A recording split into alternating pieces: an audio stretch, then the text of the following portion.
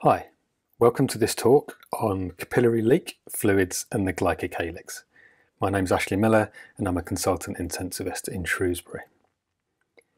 And before we go into more detail, it's important to realise that there are different types of capillaries. There are specialised ones in the liver, kidneys and gut that have specific functions I'm not going to go into. The ones that interest us for this talk are the most abundant.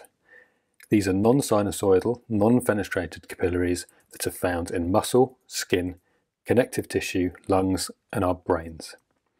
And we're going to look at how the structure of these capillaries influences IV fluid prescribing and vasopressor use. In medical school, we learned about the Starling model to explain fluid flow across capillaries. And this was the general concept. Here we have a capillary containing red blood cells, plasma and albumin. These capillaries have an arterial and venous end and are lined with endothelial cells. These cells have gaps in between them with interstitial tissue on the other side of the cells. In muscle, connective tissue and the lungs, these gaps are frequent and large. But in the brain, they're infrequent and small, which we know as the blood-brain barrier. And we were taught that there's a hydrostatic pressure gradient from the capillaries to the interstitium, down which fluid leaks at the arterial side of the circulation, and an opposing colloid-osmotic pressure gradient that draws fluid back into the vessels at the venous end. Any excess fluid is returned to the circulation in the great veins by the lymphatics. But we now have a better understanding of this fluid flux on what has been called the revised or extended Starling principle. We now know that capillaries are lined by a spongy layer called the Glycocalyx. This contains water in a gel phase. Now it's tricky to measure, but it probably contains around 1 litre of the intravascular volume, which, as it's in a gel phase, is not free-flowing like the rest of the plasma. In contrast to what we learned in medical school, we now know that capillary pressures just exceed colloid-osmotic pressures down their length. And this means filtration of fluid from the vessels to the interstitium occurs down the whole length of capillaries at arterial and venous ends. No fluid is reabsorbed back into the capillaries. It's all removed by the lymphatics. Now, albumin has a vital role in all of this. The Glycocalyx traps albumin in its outer layer, but it is able to cross into the interstitium through occasional large gaps. And in fact, 60% of albumin is located in the interstitial space, while only 40% is found in the plasma. Like the plasma filtrate, it's also taken back to the circulation via lymphatics. The jet of water molecules passing through the small pores prevents much albumin diffusing back up the endothelial clefts to the underside of the Glycocalyx. So the colloid-osmotic pressure gradient across the Glycocalyx is significant and exists between the plasma and the relatively protein-free endothelial clefts. The significance of this is that it limits filtration to just a few mils per minute, with the plasma volume leaving the circulation once every 9 hours. There is an exception to this though. When capillary pressures become very low, for example in acute hypovolemia, hydrostatic pressure falls and the colloid-osmotic pressure gradient now exceeds hydrostatic pressure, which causes flow from the interstitium back into the plasma. This is only transient, however, as albumin molecules diffuse back up to the subglycocalyx space, thus abolishing the oncotic pressure gradient and stopping more reabsorption. In clinical practice, this transient reabsorption allows around 500 ml of fluid back into the circulation before this ceases. So it is, in effect, a protective mechanism in hypovolemia.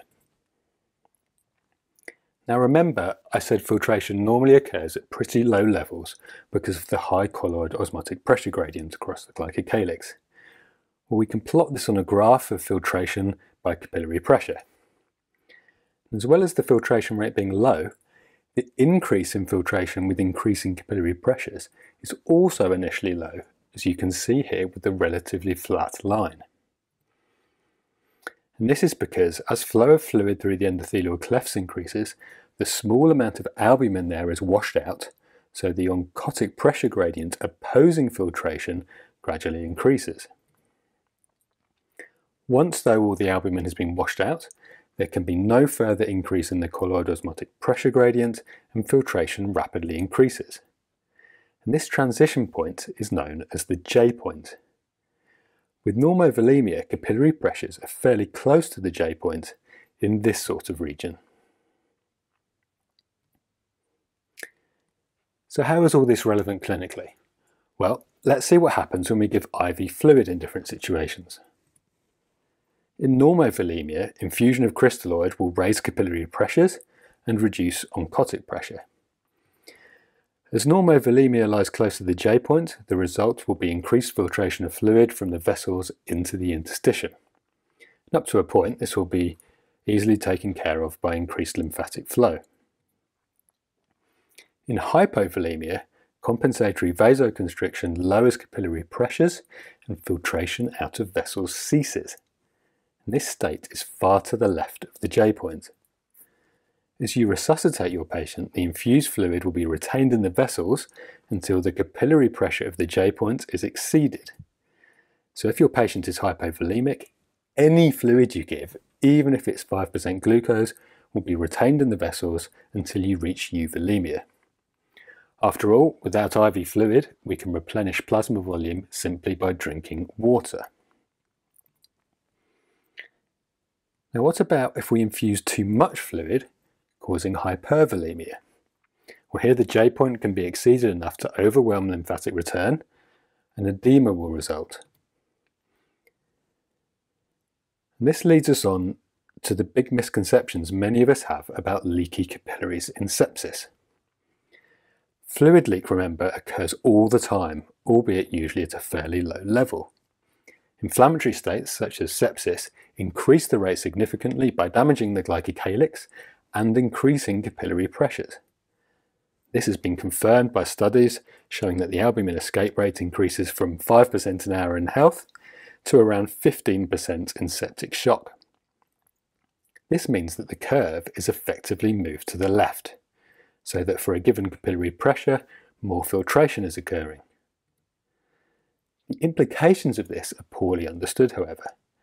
The same study demonstrating increased albumin escape rates in sepsis identified many patients with similar amounts of capillary leak who were simply post-op from relatively minor surgery or who were sitting on cancer wards. All were well and none were edematous. We see this in septic patients when they first present to hospital. None of them are edematous. They often are later after 4, 5, 6 litres of fluid, but not before this is given. Lymphatic return is able to deal fairly easily with the levels of increased filtration you get in sepsis. It seems you have to be some way to the right of this graph, with high capillary pressures or complete endothelial failure to become edematous. This means septic patients are not hypovolemic. It's only in states of massive capillary leak, like in the very rare Clarkson's disease or anaphylaxis, that hypovolemia can result from leaky capillaries. And these patients have two things in common on presentation. They have edema and high hematocrits from hemoconcentration. Septic patients don't. So, does this mean then that leaky capillaries aren't important? Certainly not. Bear in mind I said that sepsis moves the curve left. And while this is not enough to cause overwhelming fluid leak by itself, if you raise capillary pressures with IV fluid, especially if you give it quickly, this combined with increased leakiness overwhelms the system. And this is borne out by evidence that shows us that while 15% of a crystalloid bolus remains in the circulation after 3 hours in a healthy volunteer, only 5% remains in a septic patient after as little as 30 minutes. So if you give a septic or pancreatitic patient a litre of saline or Hartmann's, 950 ml of it will be in their interstitium in less than an hour. So what do we do then if our septic patient is hypotensive? We know that they're not hypovolemic, and we know that any IV fluid we give them will just leak out. Well, thankfully, vasopressors, by their alpha adrenergic action, as well as increasing blood pressure, actually reduce capillary pressures and therefore filtration and edema. So in summary, filtration occurs down the whole length of capillaries. Any infused fluid will stay in the vessels in hypovolemia, but will leak out when there is not hypovolemia. Sepsis and pancreatitis don't cause hypovolemia, and we should use vasopressors, not fluids, for these. And some of you may have already deduced that giving albumin is a complete waste of time and money. And just like for global hemodynamics, the microcirculation works best at euvolemia. Thank you very much for listening, and if you're interested in this sort of stuff, follow me on Twitter.